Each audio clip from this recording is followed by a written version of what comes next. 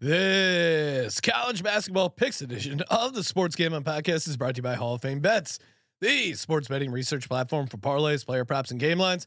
Download the Hall of Fame Bets app or visit HOFBets.com and use code SGPN to get 50% off your first month and start making smarter bets today. We're also brought to you by SGPN's ultimate New Year's Eve party. Hop on our YouTube channel for a truly DGen afternoon, complete with picks, prizes, live sweats, and more. The fun starts at 12:30 Pacific, New Year's Eve.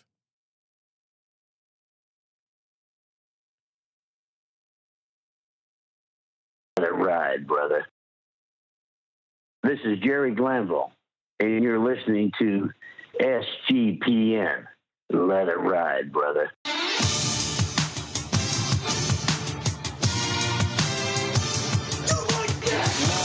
Cox. He's one of those guys who will get penetration.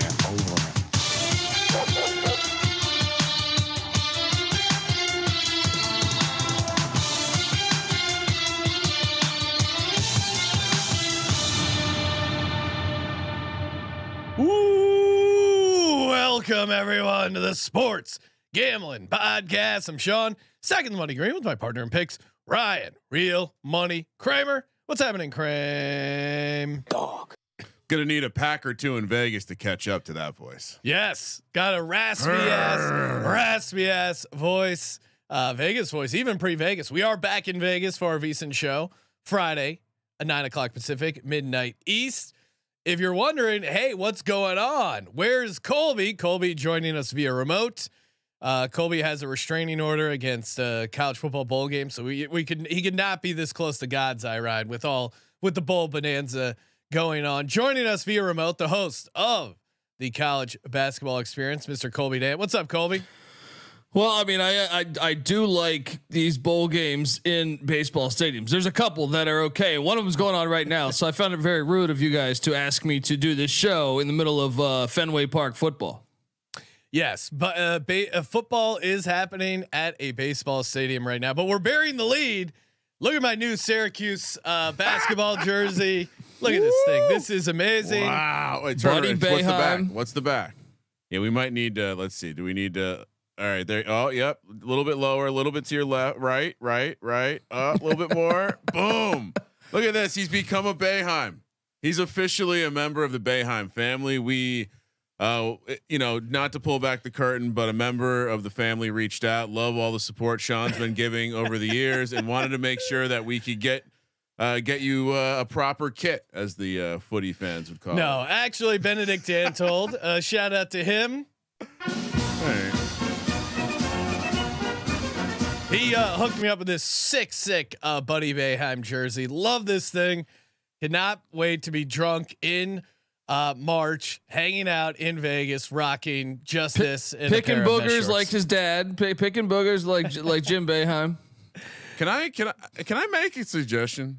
I think we need a proper not to steal an idea from other shows, but I do think we need some sort of Pick Dundee mannequin in here, with a TV head that we can just put jerseys on and have Colby be remote. Okay. I think actually that's I'm thinking, looking at Colby on the screen in front of me. I think Colby needs to be over here somewhere. We need a representative Pick Dundee. And yes. Yeah. That will wear the Boeheim jersey when you're not wearing. Maybe we just have Buddy Boeheim as an intern, but it's just a mannequin. I now have 2 college basketball jerseys, which I will rotate. One is one's way cooler than Buddy the other. Boeheim Syracuse jersey, and then the other CJ McCollum Lehigh jersey. Both just guys who went on epic runs. That's a good point. We need to get more awesome jerseys. Like, why don't we have a Kelly LePepe jersey yet? Yeah, what are you doing, Colby? I saw you and CJ. You guys had a couples night over at the LMU game. I saw that you had your picnic basket, some wine and cheese. You're hanging. Oh, what's going on? He's got the LMU lion. Where the fuck am I at? That looks more like a flower that someone would use to represent Virginia. Imagine Colby wearing that while also having Colorado State -5.5. The ultimate Benedict move. hey, I'm wearing this LMU Lions head, but I like Colorado State laying the points. Well, typically he's not a when in Rome guy either. We saw him at the Rose Bowl. He really was going after the Rose Bowl. Oh, he hated everyone at the Rose Bowl. Both teams. When I think the about other fans, security personnel. No, I was on UCLA that game. No, I was on UCLA game, but you were rooting against them. You didn't even name the thing that I thought Colby went after the hardest at that incident. The Rose Bowl. No, the Rose Bowl itself. Oh yes, the stomping on the bleachers. He was trying to stomp the bleachers out. The Rose Bowl, I feel like they've lost their way. They don't want college football to happen at the Rose Bowl. We'll see if these Michigan and Alabama Michigan fans are kind of private school pussies, but Alabama fans, they'll be stomping on there. All right, stomping out the bleachers.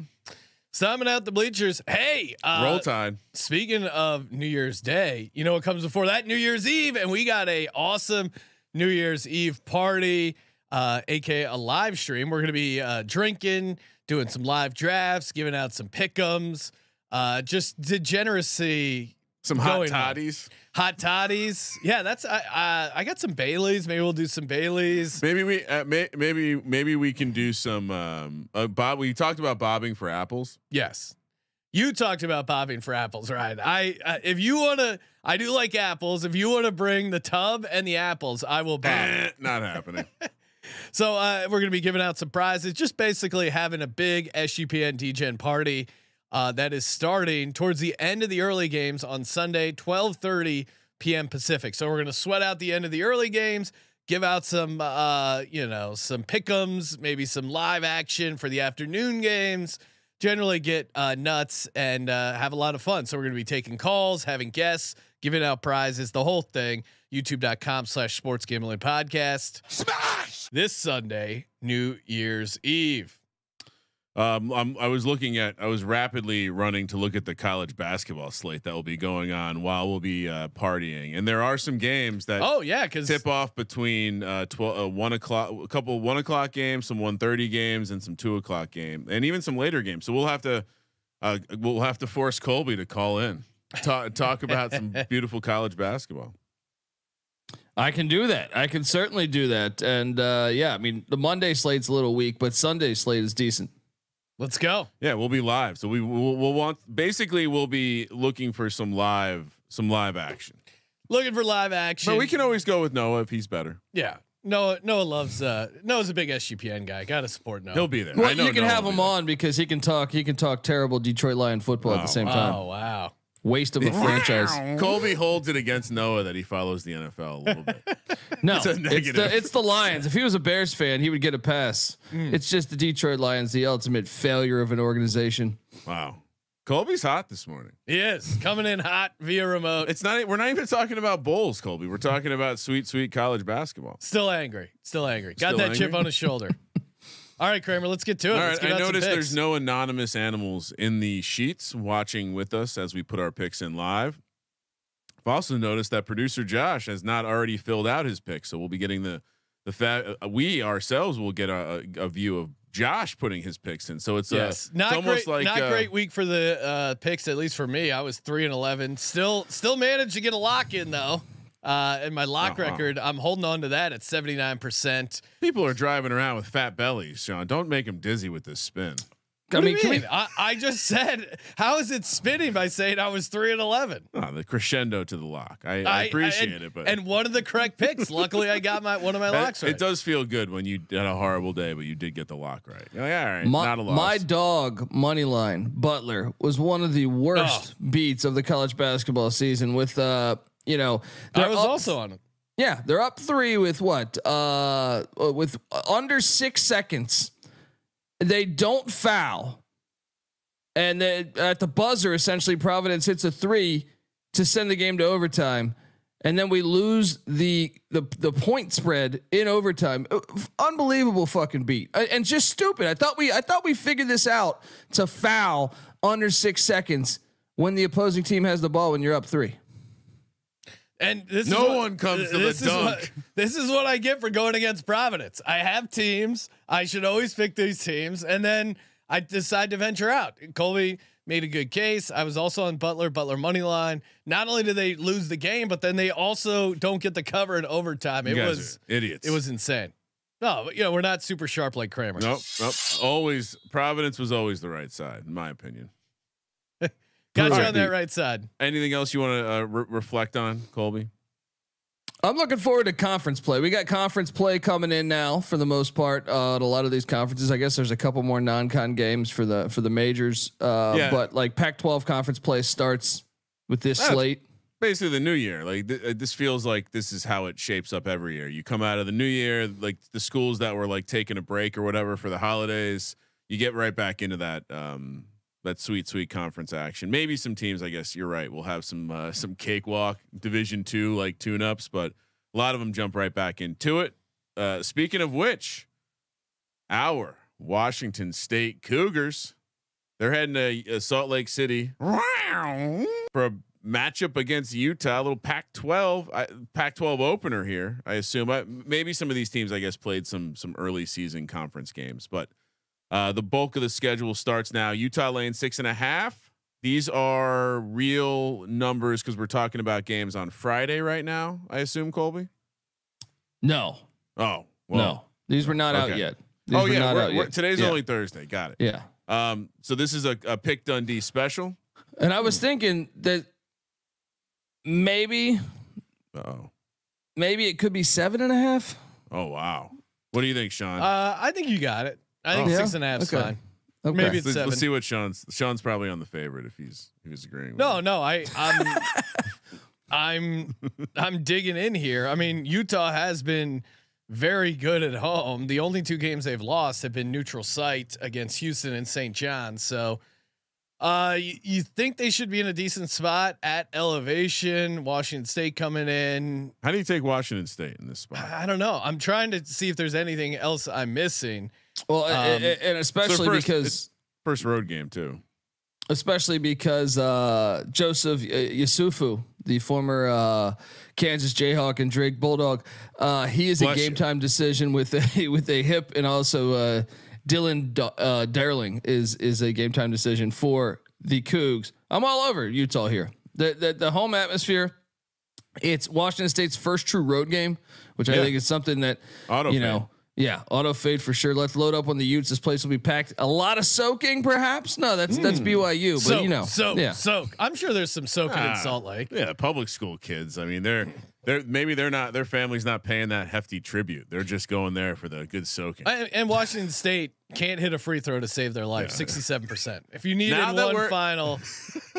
Now that we're in conference play, Sean's really prepared to pull out the free throw metric. So come on, get ready to. You act like that doesn't matter. Meanwhile, every one of these fucking games, or at least like 80%, comes down to the 1-and-1s at the end of the game. College. Am I wrong? No. I'm making fun of you, but it is one of the key factors when you're breaking down a matchup, especially as the games get more juicy.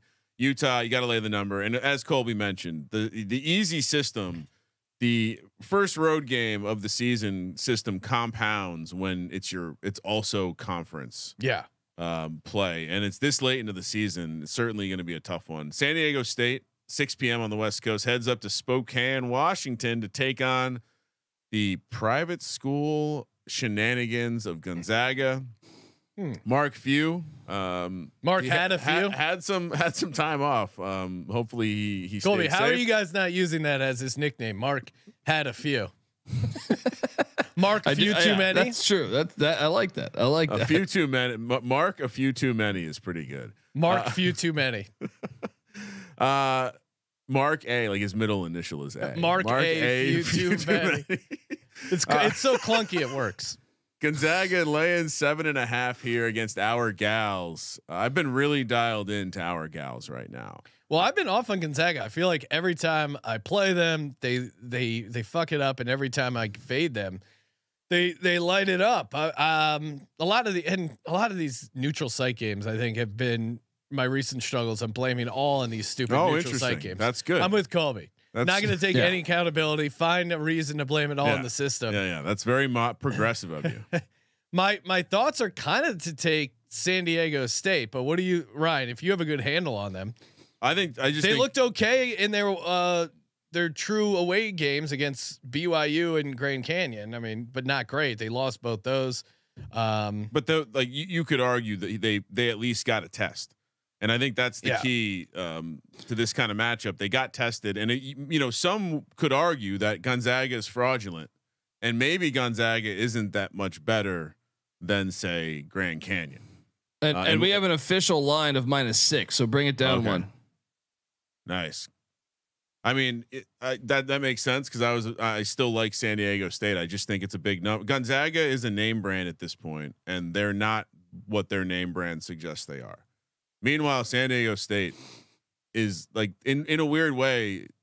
San Diego State is in the Gonzaga role here against Gonzaga, catching a way too big number. Our gals all the way, money line sprinkle. Ooh, really, Colby? You concur? No, I'm gonna ride the Zags here. I think it's a get right spot for him. San Diego State, coming off that big Stanford win where I felt like San Diego State got pretty lucky to cover that game. So they're going to go up there to the Kennel. This place gets fucking lit. This ain't going to happen. They know they played in the national championship last year. So I'm all over the Zags -6 here at the Kennel. Yeah, I guess I'm gonna go Gonzaga -6, but I don't feel great about either side. Battle tested. Take the points. Washington. Oh wow, nothing but now that we're in conference play, you see all these good games we get to talk about. No more crappy teams. Colby's loading up the 6-pack with nothing but Power 5. Crack open those cold ones. Just a lot of Pac-12 action. Pac-12 must own Friday nights. Washington. And this is great too, Sean. We'll have a lot of sweats during the VSiN show, or at least leading up into the VSiN show. Washington heads to Boulder, Colorado, where Colorado's laying 9, and Dion recently proclaimed that had he gone 13-0, the committee would not have left him out of the playoffs. So swagger is high. Different Huskies come into. Who is he trying to insult there? I think he's setting himself up for years to come. I think he's just pointing out that Prime, like my antic, like I think maybe their message is my antics would have gotten my team into the playoff. Maybe you should do the same. Oh, okay. Poser ass Mike Norvell. It does feel like he's really bitter. Well, I think what he's saying is the future of coaching comes with being a politician, campaigning, like having a media presence to sway the quote voters. And so Boulder in good hands. Boulder laying 9 here against the Washington Huskies. Colby, you're gonna have to lead off here. I don't think I've watched either one of these teams play, and you're a big fan of Boulder, so.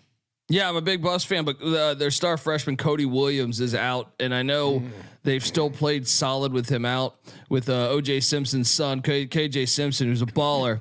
But the Washington Huskies have been pretty good this year. I know, and this is something to monitor is Frank Kepnang, the Oregon transfer at the center spot, game time decision. But I just think 9's. The Buffs have been so questionable historically, even though I love Colorado, like laying a big number, they got to earn it for me. And especially when one of their better players on their roster is out, I cannot lay 9. Give me the Washington Huskies, even though Mike Hopkins, former Jim Boeheim assistant, clearly underachieving there in Seattle, but this year seems to be his best team to me that maybe he's ever had. At least from a results standpoint thus far. Is the zone cooking? Well, you mentioned Seattle, Colby. They needed double overtime to beat Seattle. Although you imagine that's a rivalry game, and Seattle was up for it. They also only lost to 3 against San Diego State on a neutral court, so it's been decent away from Seattle. 9 points feels like a lot. To your point, I mean, Colorado's offense is amazing, but do I fade a team? Do I take a road team at elevation? That's always scary. Yeah, I mean that I think you do, mainly just because both struggle to shoot the 3. I just think 9's a little too much right now. Colorado's got to prove it to me. I know it's their best roster that they've ever had. Colorado's shooting the 3 well though, aren't they? They're 7th. Yeah. But they don't shoot a lot of 3s. Is my point. Yes, they're shooting at a high percentage, but I think they're 203rd in shooting actual threes. So their 3-point attempted to field goal attempted, they're 320th in the country. So they're like bottom 10%. Yeah, I'll go Washington. Sounds like you guys are on Washington as well. I don't know. I was actually going to come into this saying Washington appears to be fraudulent. They've struggled against teams they shouldn't struggle against. They've gotten beat by teams that are better than them. I mean, I guess what's their win against the team that's better than them? Maybe Gonzaga. Xavier. Can we also hit on this? Okay. Students Xavier on aren't the in neutral session. could win. Yeah, I don't know. Sometimes with this stuff, the talent just I'll take Colorado. I do think this Washington team might not be very good. They might be underperforming, and Sean's wearing this fine Cuse jersey, and maybe the Bayham Magic, the coaching tree has any of Bayham's assistants ever had success? Rick Pitino. Oh, all right, that's fair, but he doesn't run that system. Has anyone who ran the like the same Cuse zone ever had success outside of Syracuse? I feel like we've heard like, oh, they're going to run that there, and then it just goes away because you can't run it. Anyway, give me Colorado laying the points. Shocked to hear Colby's on the others. Whatever Colby did. Colby always picks against Colorado. Whatever as a fan, he's more cynical, which almost makes me want to take Colorado because I feel like when Colby's fading his teams, Sean, when Colby's picking a Colorado game, you just go the opposite way. Yeah, he's always too close to the situation. But I think the number's too high. I think you got to take Washington +9. Although I'm scared of this. Is this real or fake number? That's a real one. Okay, let's go. Arizona, more Pac-12 basketball. Arizona heads to Berkeley to take on the filthy hippies of Cal. Cal catching 17.5 points here, that's insane. 7:30 on the West Coast. So we're going to have action here. Any chance Cal would be a juicy money line option for Friday night, Colby? I mean, I think Cal is much better than their record. Mark Madsen, remember Mark Madsen, the fucking terrible dance. He's the head coach there, and he came over from Utah Valley, did a great job there with the Wolverines. And this is year 1, and I think he's doing a pretty good job. They took San Diego State to overtime in San Diego. Lost that game by 9 in overtime, but they played well there. They beat a good Santa Clara team. They lost at Hinkle Fieldhouse to Butler in like 2 or 3 overtimes. A game that I thought they should have won. And Chris Beard just got him the other day, I feel like. But no, I think you got to take the points here. Like for Arizona, is this a get up spot? Even though they just lost to Florida Atlantic and you know maybe the game of the year so far. But I just think it's way too many points for a Cal team that I think is better than their record. So I'm all over the neutral site game. Yeah, the neutral site game they played against Chris Beard in Mississippi was in Texas, so barely a neutral site game. They've had a ton of games not at home to start the year. I don't hate the angle of taking the big points here against an Arizona team that, like you said, I'm not sure Arizona is going to be hyper focused coming back off a break with back-to-back road spots in the Bay Area. They're staying in town. The concern though, as Colby mentioned it, is will they get up after that double overtime loss to FAU? Like, is this a bounce back spot for Arizona? Hey, we just lost to FAU. We need to kind of. If there wasn't a week off, maybe. That's fair. And also they're staying there. Like they're not going home. They're staying in the area. They're going to be at a hotel. I don't know. I just feels I also like trouble. I also think this line is based on like former Cal teams. This one is like, this is a much more, he went out in the portal, brought in Fardaz Amik, who's from Texas Tech. You got Jalen Cone, who I know you're familiar with. He was at Virginia Tech. They brought in more talent. They got Askew, the former Kentucky Wildcat transfer. It's too many points, especially for a team on the road. Yeah. I like it. Cal, what will the Arizona kids be doing Friday night after the game? Think they have a nice tour over to Alcatraz planned for Saturday in between the games? Sourdough bread bowls? Come on. Oh, you got to hit this. They're going to be riding the trolleys. The Garibaldi chocolate shop. What is it? House of Prime Rib. Have you guys been there before?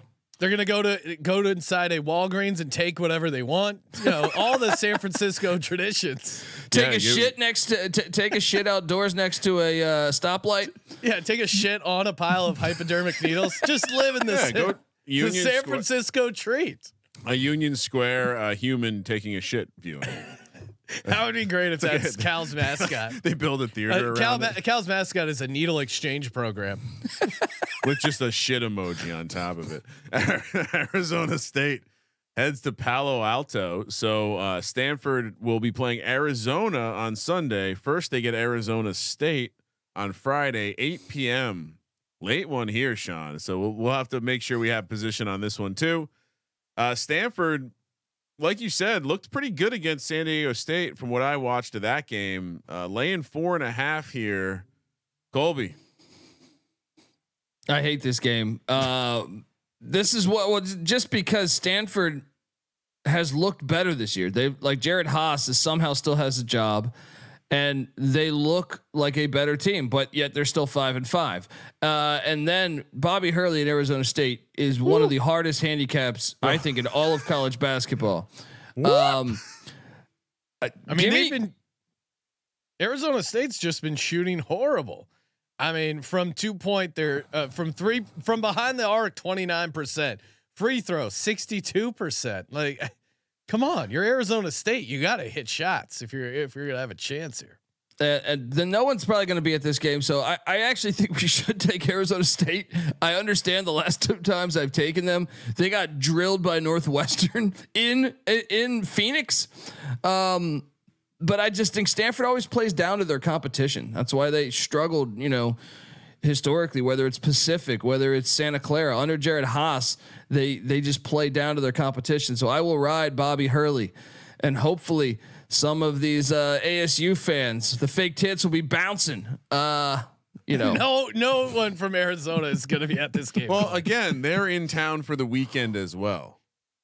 Maybe you're taking a trip to the Bay for the New Year's holiday, and you're taking in a couple basketball games. No. This is Stanford. But Stanford doesn't have a crowd when they are in session. Yeah, like that's better for them.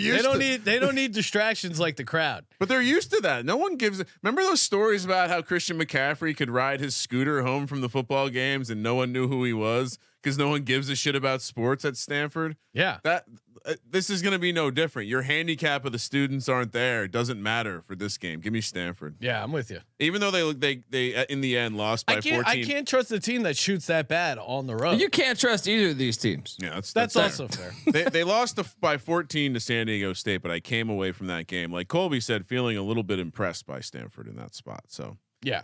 And I would Stanford has at least shown some signs of life in my mind. Per most rankings, this isn't necessarily a play down game either, Colby, to your point. So I think Stanford might fancy this a winnable game, as they just watched Arizona State in a virtual home game get their ass beat by the Stapler clan, aka Northwestern.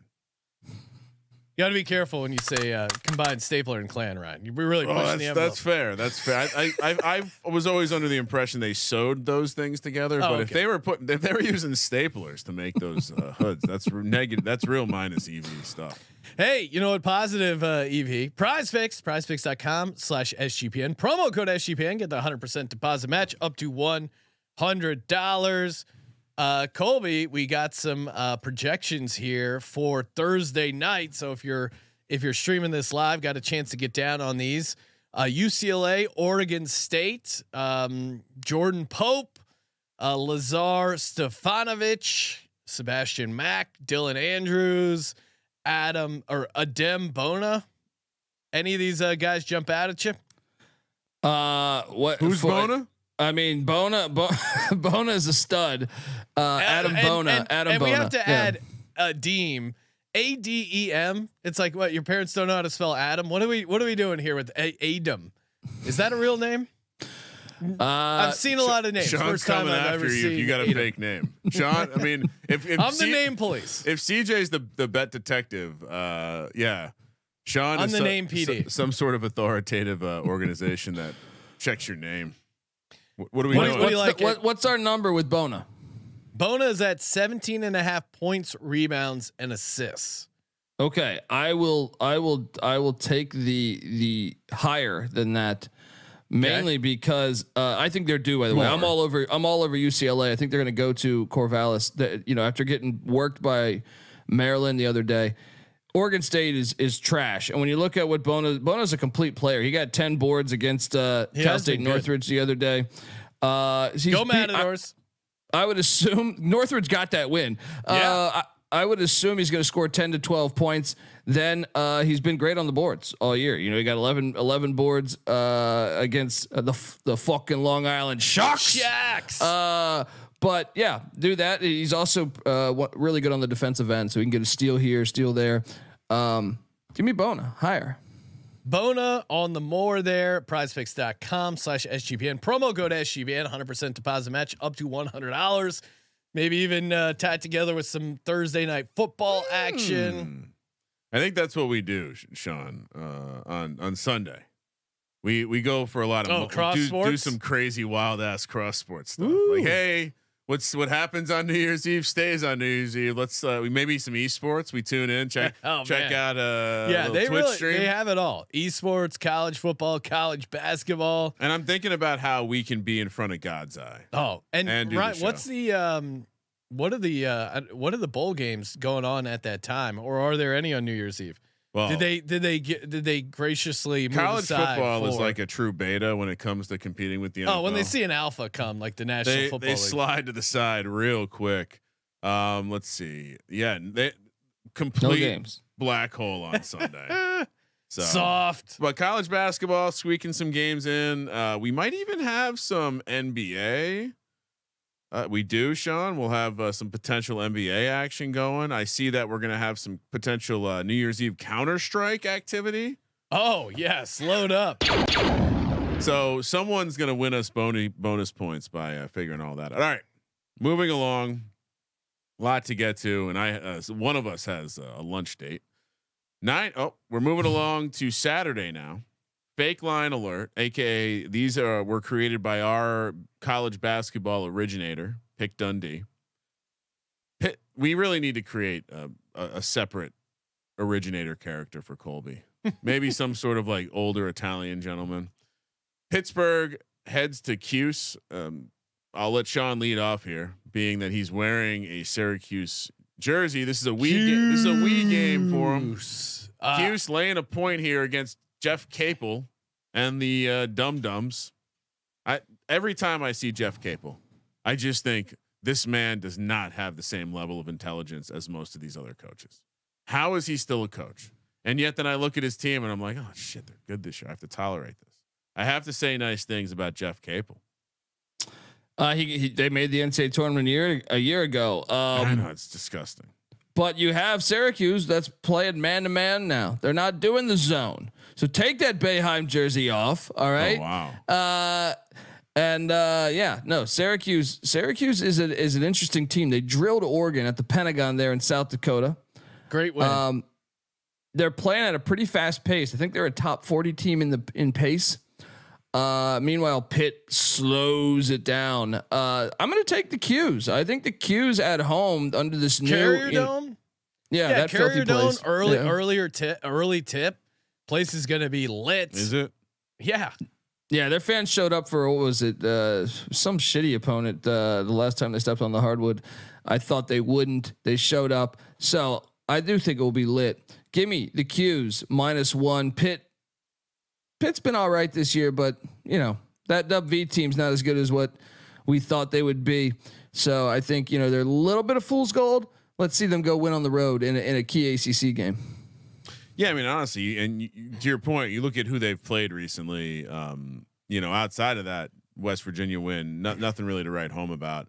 They also have North Carolina on deck. I don't know if that matters. Syracuse has Duke on deck, so you got a little bit both ways. I like the home team. Yeah, Cuse rolls at home, and that's on the C-Dub, guys. So check it out. Right after Dawson's Creek Marathon. CW is so small and no one likes it yet, so Colby's into it. That's why he's just giving it free promotion. It's one of those vintage TV networks. The ACC really has been very crafty in their television negotiations. Liberty heads to Birmingham, Alabama. So this is a neutral site game featuring Liberty and Alabama in Birmingham. What the fuck does the city of Birmingham have that they're getting all these like bowl games, neutral site college basketball games. How many wheels are they greasing? Oh, They got the USFL's hub was there. RIP. If there was a state that their entire government said we just want to spend money on sports, it probably would be Alabama. So it's not that surprising, I guess. Hey, I wish that would happen to California. A lot of places to play out here. How do you feel about this neutral site? Semi-home for No, it'll be Alabama, lit. It'll be lit with Alabama fans. I feel like most of Birmingham is Alabama fans. They, for a long time they played the Auburn Alabama game at Legion Field there. So Alabama knew that they would have the masses of fans there before Pat Dye demanded it to be a home and home. So I think this has been history with Colby Dant. Yeah. Well, no, that's what I'm saying. I think they try to play in Birmingham because they have a big ass fan base in Birmingham. So this place will still be lit. But having said that, the Flamin' Libs are a good team. They're 10-3. Oh no. And I mean, I just feel like they got that Falwell blood money. I think they can cover this number. The thing that's scary to me is Liberty plays incredibly slow. Alabama plays incredibly fast. Yeah. So momentum's this game could get out of hand. Momentum's a real thing, but I also think Bama. How much is Bama getting up for a Liberty game? Yeah, that's true. I mean, this is you want to talk about calendar spot. This certainly is for Liberty. I mean, they're not looking ahead to Boyce. Were you sure? The Boyce Bulldogs, Western Kentucky, Jacksonville State. They don't really. I mean, this is their ultimate get up spot. Actually, on better thought, let's play my music. Alabama minus the points. Well, Alabama minus the switch, points. Colby. Well, just the fact that their record in Birmingham, and also the fact that they beat Liberty by 36 last year. So that's enough for me. I would look at. I mean, the game that I was going to bring up is Liberty at FAU. They lost by 25. So, and the pace thing that you highlighted, if Alabama gets out to a lead, I think they're just going to gun it, and there's going to be no turning back. So, I think Alabama minus 9.5 is the play. Kramer, do you agree? Sorry, I was going down a real path here because I wanted to see are the Boyce Bulldogs actually going to be some sort of competition here? Did you know what division they play in, Colby? I don't believe so. I'm going to say they are in the top 10 of the NCCAA in the NCCAA coaches poll, the National Christian Collegiate Athletic Association. I just learned something completely new. Should we take them? Well, hey, what kind of bag drop operation is this for Liberty that they're playing this random collegiate? I mean, this is going to be a score where we see Liberty win by 100 points. So they're not looking ahead to that game. Just to close the loop there. Alabama, every time they've played a top team, they've gone down. Is Liberty a top team, Colby?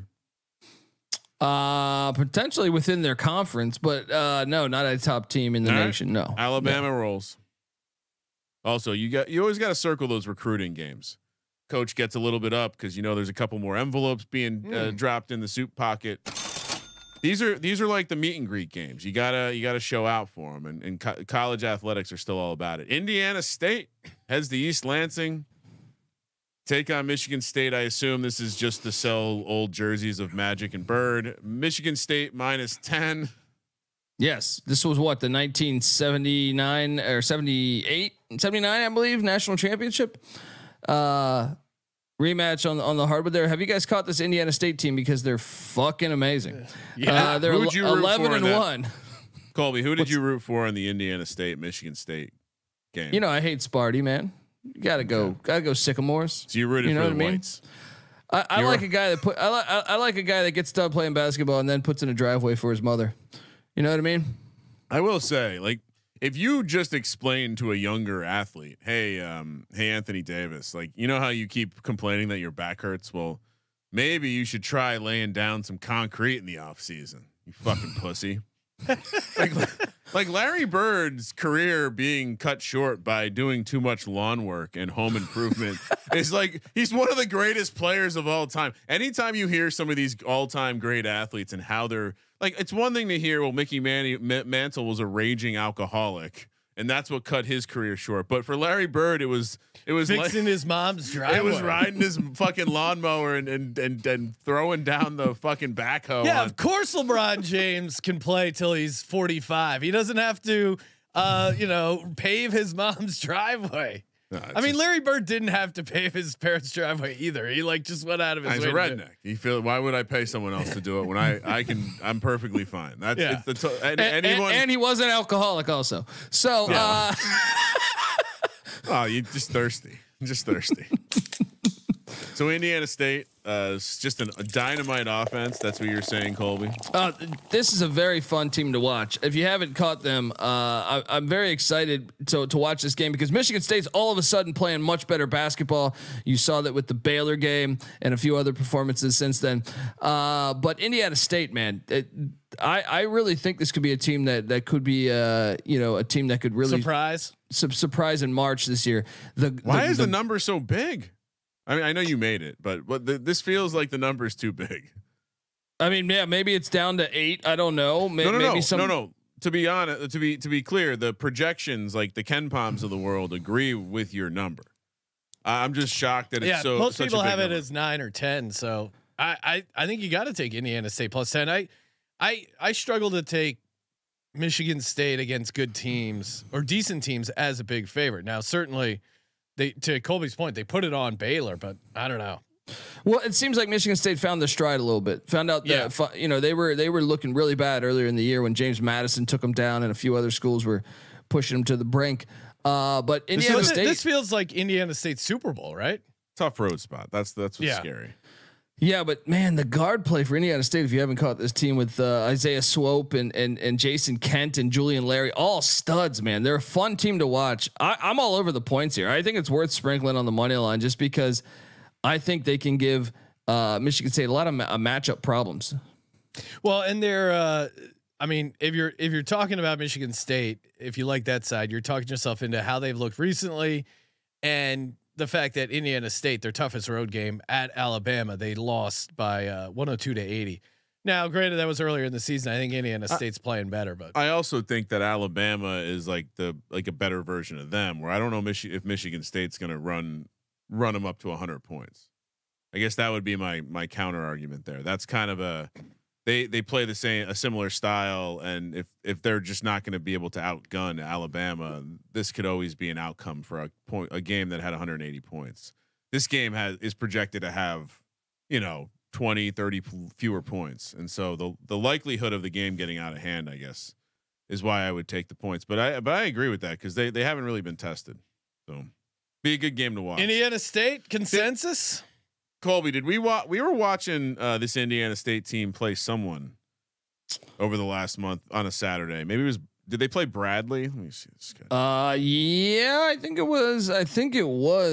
Yeah, who was Bradley. It? Early conference game. Yeah. Yep. We watched this game, and I guess I caught the part where they just got hot because they just lit it up, and so fun team to watch. Let's see them hopefully not get blown out here. Nice of you to put the Hokies on the card, Colby. 11 a.m. on the West Coast. We're heading to Winston-Salem or Wake Forest, laying 1.5 against my Hokies. I'm really focused on the football team right now, so the basketball team is going to have to win me back. Are they going to win me back here on the road to begin ACC play? No. Look, Sean Padula is a game time decision. He's a game time decision. We don't know if he's playing, and that's obviously a key ingredient for their success. And I think Steve Forbes might have his best team he's ever had at Wake Forest. Now I know he's been on the outside of the tournament, kind of a bubble team the past couple of years. This year, I think they might have something. You go back to the Rutgers game. You go back to the Florida game. They've looked pretty good. They've looked pretty good of late. I feel like they might have had some struggles early November, but they've gotten it together. And the fact they're at home, I know Wake Forest traditionally, especially when you think Wake Forest, you think normally their football squad, they don't normally have a great home environment. The basketball, I feel like, has a little bit more. And I think this team is just playing at a pretty good level. Now, both teams play at a really slow pace, which is surprising because I feel like Forbes teams traditionally play at a faster pace. But I think Wake Forest, their offense has been pretty good this year. I think they can get it done. And I think them being at home is all the difference in this game. What's your take on the backup to Badula? Rhett Steiner or whatever his name is. Yeah, I mean, I'd like my backup to be starting at home and not on the road in the ACC. So he's gotten some minutes over the last couple of games, but yeah, I'm kind of with you. He's a freshman. This is a tough spot. Virginia Tech does hit their free throws, Ryan. Of course they do, but the problem is that the majority of the ball handling is going to be either a freshman who's been playing okay recently, or Hunter Couture, who's anytime he's been relied on to be anything more than just a guy who stands in the corner and shoots, things get wonky. So this is, as a fan of the team, this is when you fade them. And shout out. Just Wake Forest. No, I'm just saying, Wake Forest at home, just straight buzzsaw. I mean, I don't know. This is maybe one of their tougher tests, but I mean, they handled Florida pretty well. Mike Young has always struggled early conference play on the road. Yeah, this is a good spot for Wake. And also shout out to Chad G, who's reminding me that I did have Boston College money line against SMU here. Well, you, Colby, to clarify, you did. That was not your money line dog for the podcast, but I like a lot of dogs. I like a lot of dogs. You know what I mean? This is a dog house. Well, did you and CJ do your bottom line bombs dogs edition? That's coming later today. No, well, why didn't you schedule before Pacific. The Boston College game? 1:30 Pacific. Stay tuned. Over at the College Colby Basketball and Michael Experience Vick getting into dog business. Kramer, are you actually taking Wake Forest laying the short number? Yeah, I am. Wow. It's when you're the number 2 coach on the school, I'm not paying you the clearest focus right now. So I'm just looking All for in on Coach Pry. Yeah, I just got my Coach Pry calendar ordered up, ready to go, getting lathered. Creighton, who by the way, we'll have to talk to Josh about putting staplers on the cover photos. Creighton heads to Milwaukee, Wisconsin to take on Marquette. Good old fashioned Midwestern battle here between two elite private schools. 11 a.m. on the West Coast. 4.5 Creighton is getting here on the road.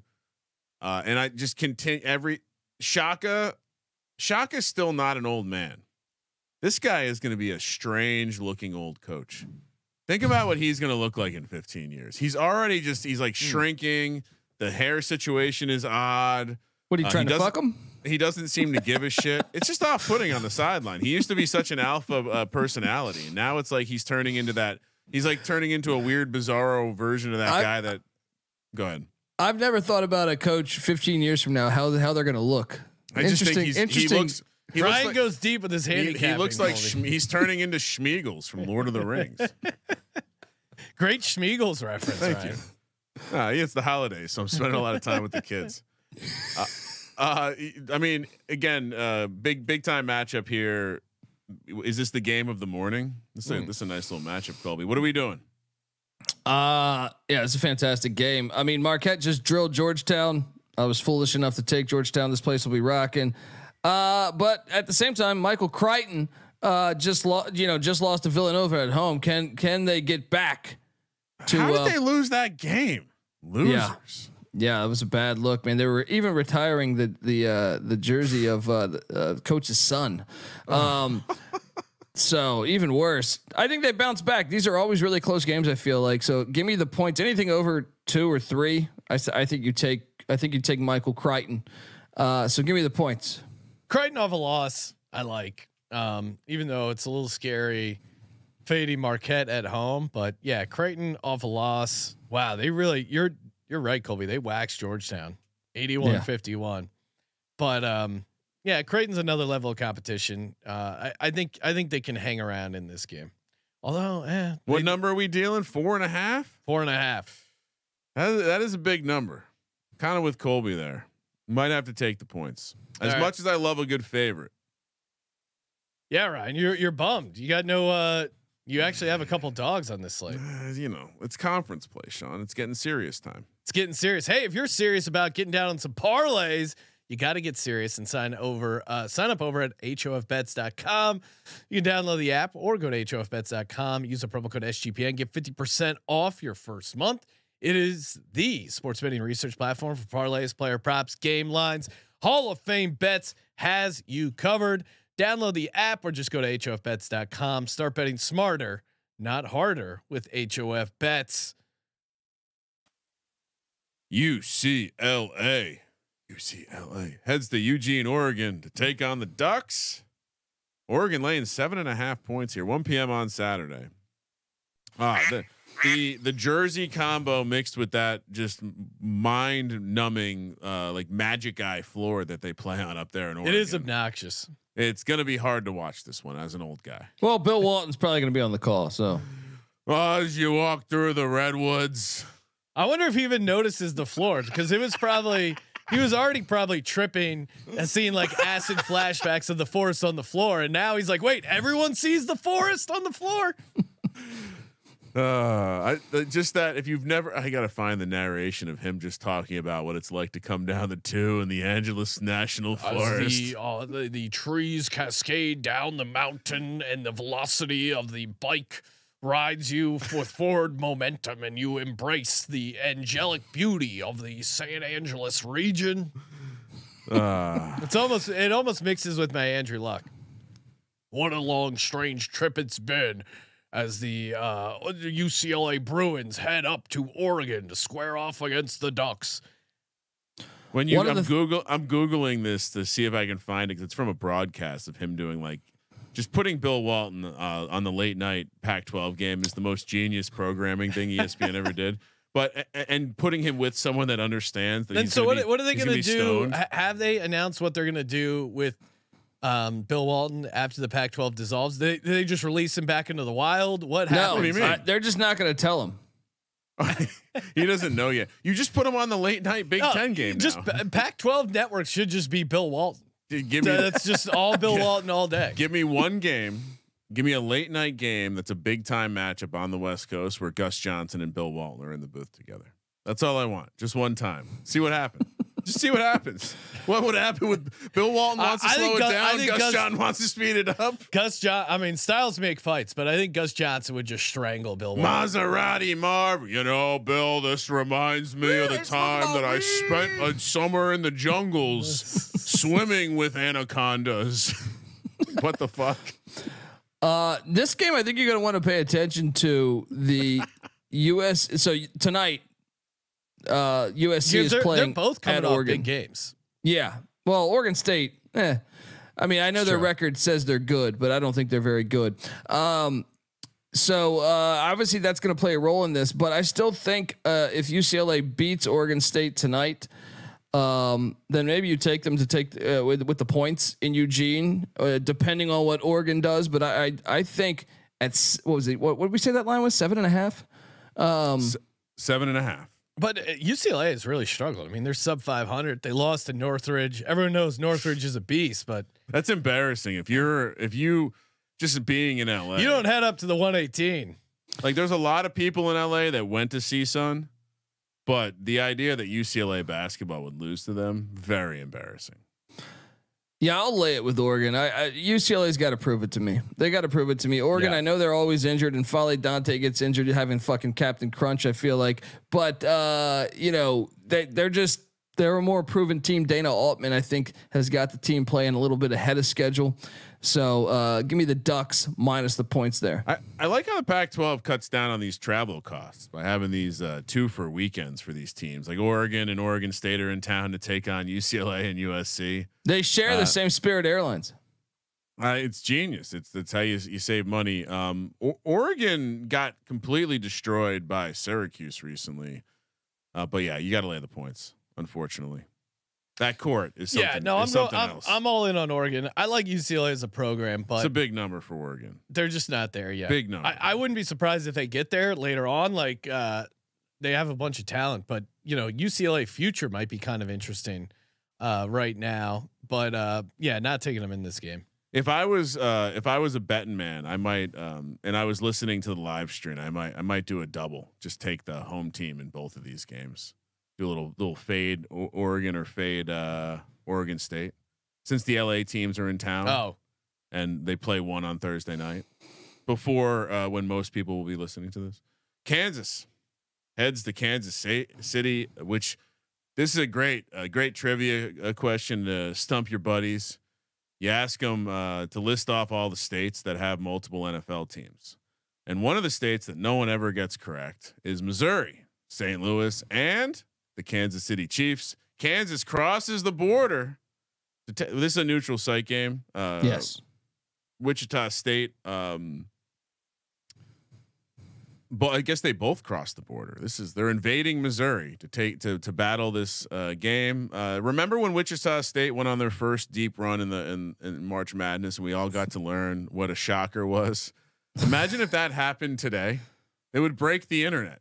If the entire world was introduced to a shocker, and then you'd have serious people saying, "Yo, actually, it's a shock of wheat." It's like, go fuck yourself.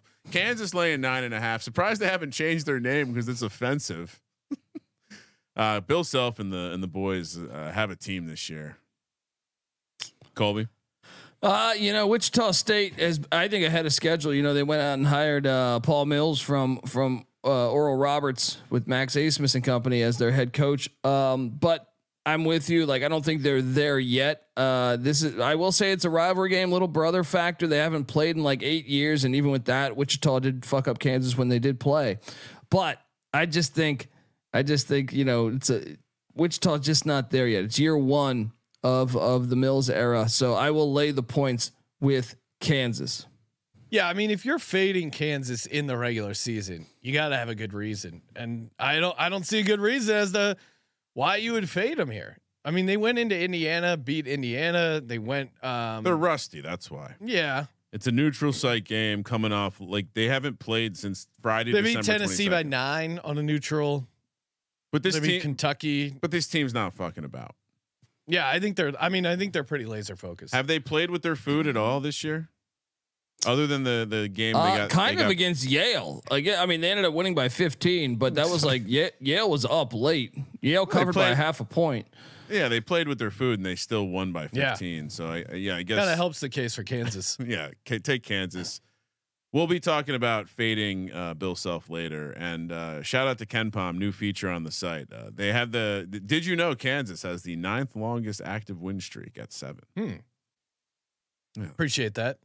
Yeah, do you know Thank you, Ken Palm. Does Colby know who has the longest win streak in the country? This is a great trivia question for the scuba diver.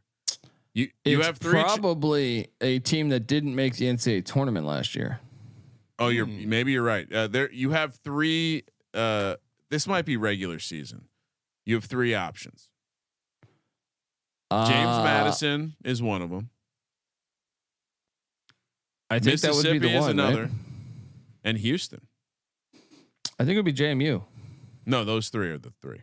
They all have 12 game winning streaks. Yeah. The more you know. That was me attempting to educate everyone. Moving on. UNC Wilmington. Well, you're not an education show. Heads to Fayetteville, Arkansas to take on Arkansas. Arkansas laying 7. Woo Sue Pig Suey whatever. Sean make the Arkansas fans mad with your hog call.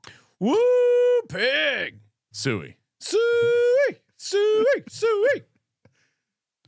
Colby. Colby's just looking at me stone faced via Zoom. How's the must bus? Pig Suey. You have to say it.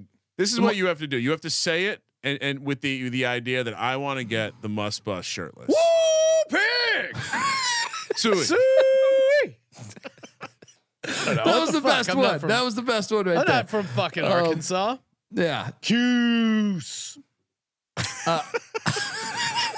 No, look, this is a great spot. This is a great spot for Wilmington. Wilmington went to Kentucky and won. I was on that money line play, and I think just Musselman in November and December, especially against these mid majors. Remember, he takes like 10 transfers every year, so it's like you're figuring things out. It is close to conference play, so that's a little scary because they normally get their shit together by conference play. But I think Wilmington's too good of a team. Give me the Seahawks to cover and sprinkle a little bit on that money line. They can play. I hate when you do this. You know I like. So all right, let's handicap the handicapper. Colby loves a good small market program. He also loves teams from North Carolina. Yeah. He also loves the beach by Wilmington. I also hate teams from North Carolina. Oh wow, okay. Well, and that's unfair. You hate a lot of things. Seahawks have done well on the road. I mean, that win in Kentucky, that's a quality win. And even UNC Asheville, kind of a rivalry game there. Oh, I love Arkansas. You love Arkansas. I love Arkansas at home here. I'm with Colby. I'm actually going to be on UNC Wilmington. I love that people can point to UNC Wilmington with a road win in Kentucky and act like it's a similar situation. It's not. They will not be shocked. They will not be surprised by this team.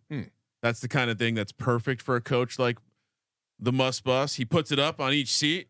Bulletin board material. We don't want to be Kentucky. Arkansas did lose to UNC Greensboro.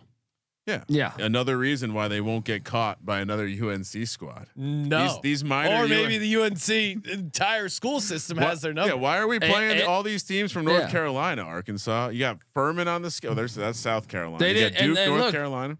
They didn't cover a lot of those games against Gardner Webb, North Carolina school. They didn't cover. They didn't cover against ODU. I know that's Southern Virginia, but that's close to the border. Even in that most recent game, Abilene Christian there, I know it's a Texas school, but they didn't cover against a good mid-major there. Supposed to be a tune-up game before the SEC schedule starts. This could be a catastrophe. Lay the points.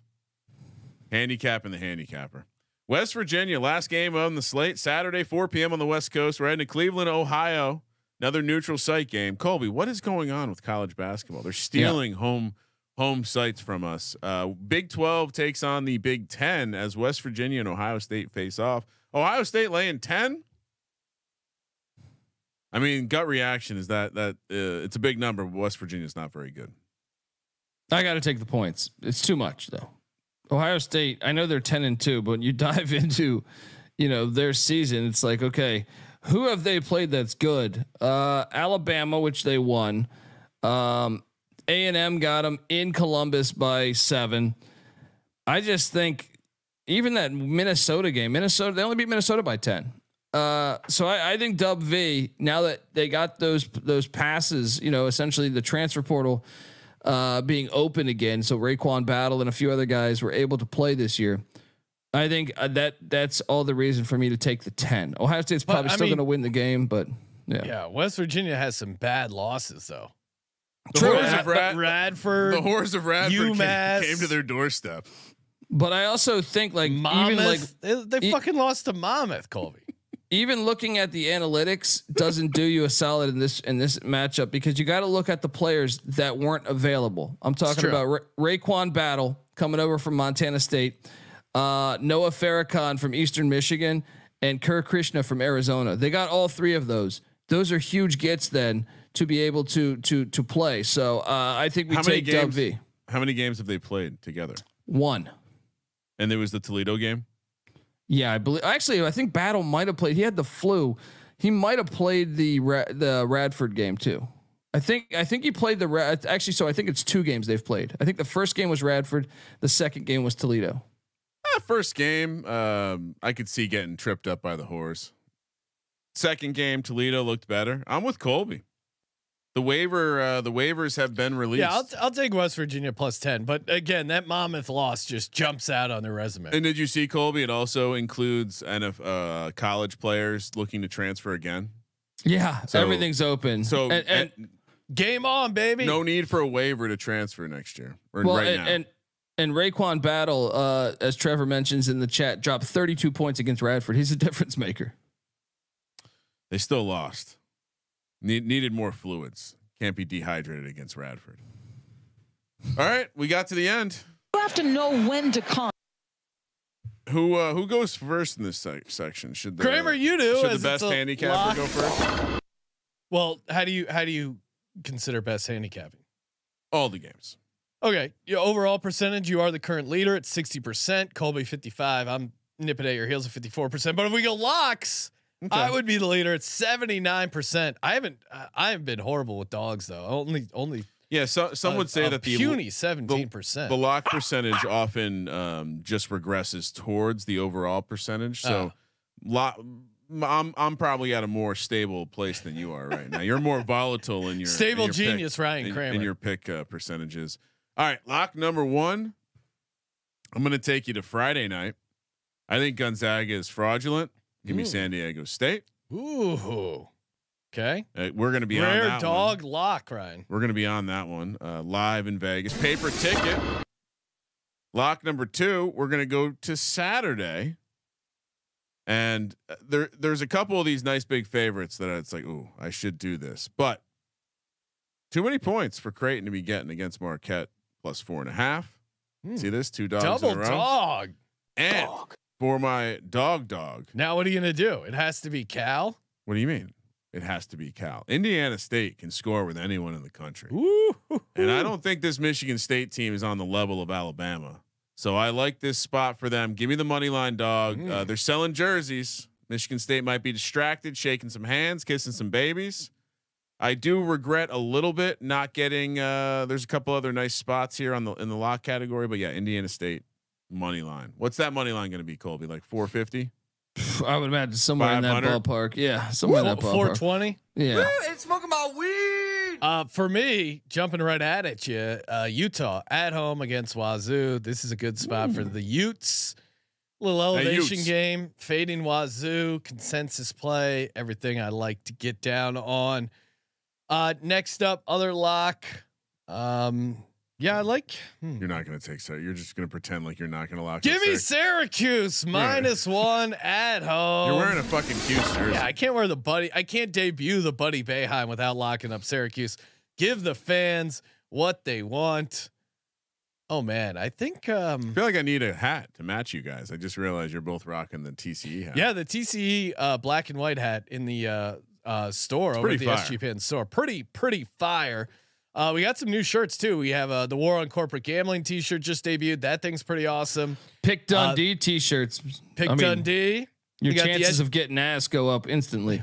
Skyrocket. Yeah. Bet Detective shirts in the shop as well. A lot more coming. So make sure you check them out. I like a lot of these. I think some of these bigger dogs are kind of interesting. Man. Do I go West Virginia? Do I go Indiana State? Cal?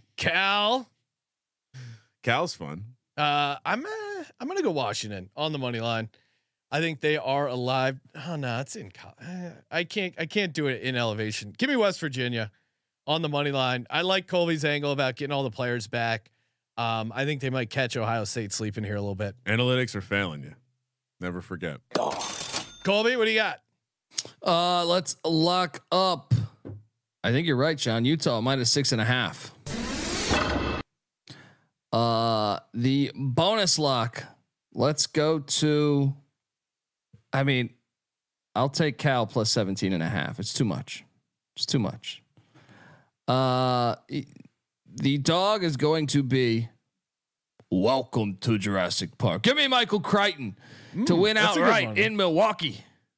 It's a good money line play as well. Do we want to Iowa State, West Virginia, Creighton money line round robin? You say Iowa State? Indiana State. Oh, okay. I like that. All right. Colby was disgusted by. We're gonna get a 3-star review. Oh come on! It's gonna be Bill Snyder all over again. Who remembers Bill Snyder? Hey, make sure you smash that subscribe button. Toss us a positive rating review. It is the holiday season, so feeling generous with some SGPN gift cards. Make sure to tune in to our rockin' New Year's afternoon eve spectacular party. Gonna be a lot of fun. All your SGPN favorites. Kramer and I having some cocktails, watching some NFL, some live sweats, some pick'ems, some drafts. We got it all coming Sunday afternoon, 12:30 Pacific, youtube.com/sportsgambling-podcast. Smash for subscribers only. So make sure you subscribe to the YouTube page and subscribe to the College Experience. Colby's going to be hopping on here. Mr. CJ Sullivan, not pretty soon here. So stay tuned for that. Thank you for participating in the Sports Gambling Podcast. For the Sports Gambling Podcast, I'm Sean, stacking the money green. He's Ryan. I have like 138 more drafts to do to max enter the playoff best ball. So pray for me. Kramer, let it ride.